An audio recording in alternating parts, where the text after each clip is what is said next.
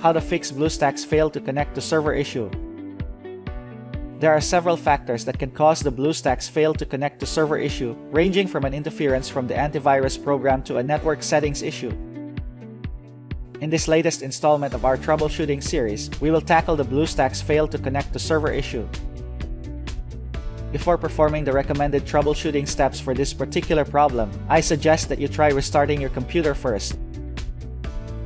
This will refresh the operating system, as well as remove corrupt temporary data, and is quite effective in fixing most software-related issues. First, temporarily disable your antivirus. One of the most common reasons why this problem occurs is because it is being blocked by your antivirus program.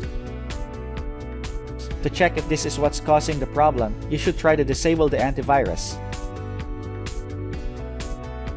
If you are using Windows Security, Avast, 8VG, or McAfee, you can visit our website easypcmod.com or thedroidguy.com on how to temporarily disable your antivirus program.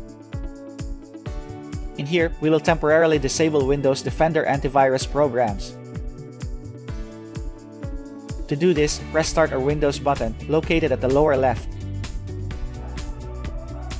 Then, click on Settings, an icon that looks like a gear to open Windows Settings section.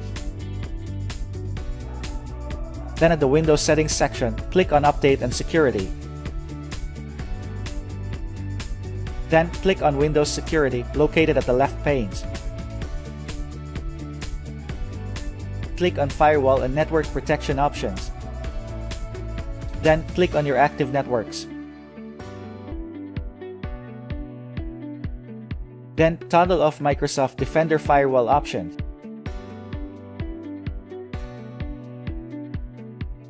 After temporarily disabling your antivirus, check if BlueStacks failed to connect a server issue still occurs.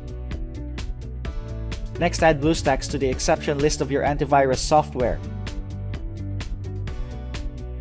If you are using Bitdefender, Avast, McAfee, Kaspersky, 8V, and Malwarebytes, you can visit our website thedroidguy.com on how to add BlueStacks to the exception list of your antivirus software.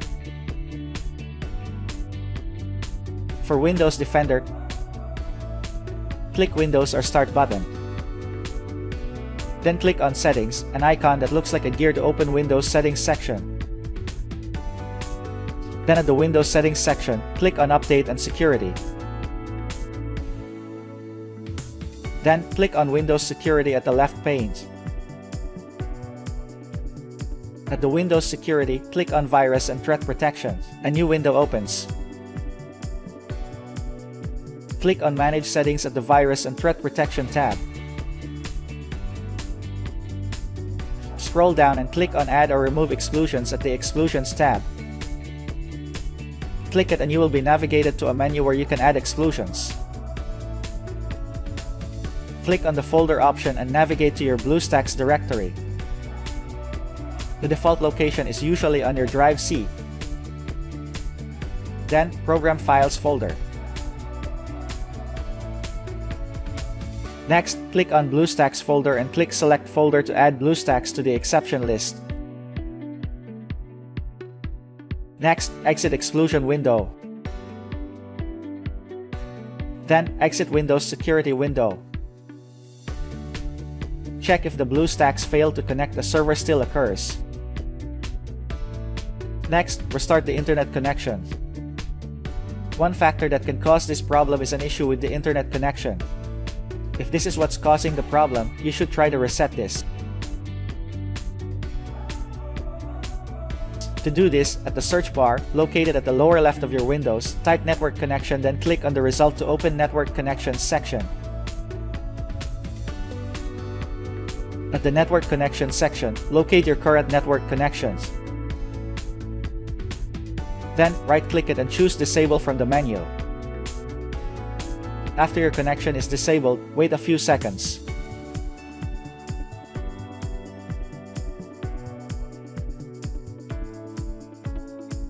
Then right-click the connection again and choose Enable from the menu. Then check if the BlueStacks failed to connect to server still occurs. Lastly, reinstall Bluestacks. In case the mentioned steps fails to fix the problem, then you should try to reinstall the software. Before you can reinstall BlueStacks, you need to uninstall it first. To do this, click on the Start or Windows button. Then click on Settings, an icon that looks like a gear to open Windows Settings section. Then at the Windows Settings section, click on Apps tab.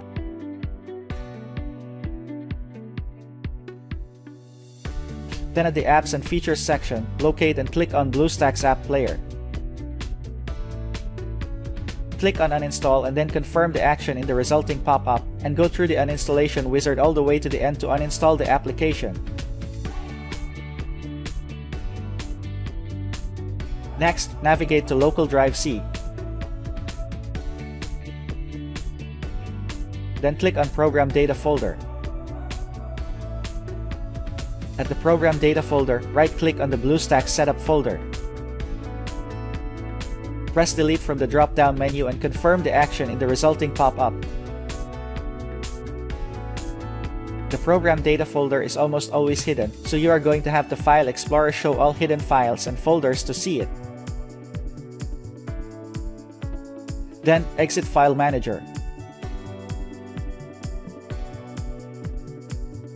Next, press the Windows key +R on your keyboard to open Run dialog box. Then at the Run dialog box, type %temp% and press Enter or click on OK. Then at the temp folder, press Ctrl+A on your keyboard to select or highlight everything in the folder. Then right-click and click Delete from the drop-down menu, and confirm the action in the resulting pop-up.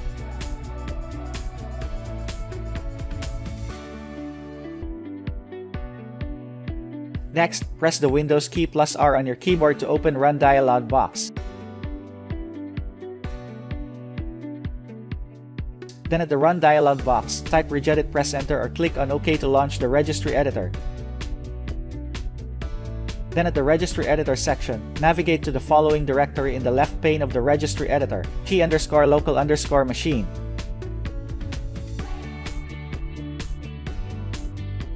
Then, click on Software folder.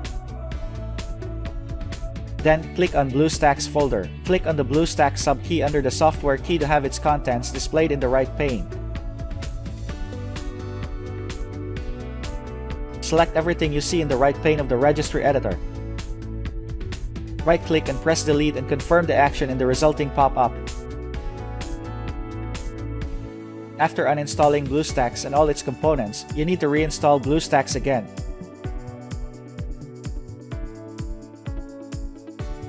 To do this, go to BlueStacks website.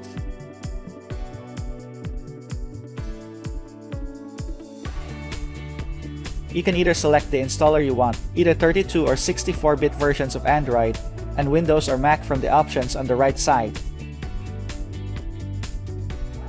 Or let BlueStacks auto-detect the right installer for you according to the OS you are using, and click on Download BlueStacks. Once the download has finished, open the downloaded file to begin the installation process. The micro installer will now download all the necessary files. BlueStacks will now be automatically downloaded, extracted, and installed. When prompted, sign into your existing Google account or create a new one to get started. Check if the BlueStacks failed to connect a server still occurs. After following the methods mentioned, you have successfully fixed BlueStacks failed to connect to server issue. I hope that this guide has been helpful. Make sure to like, share, subscribe, and hit the notification bell for more videos in the future. Thanks for watching.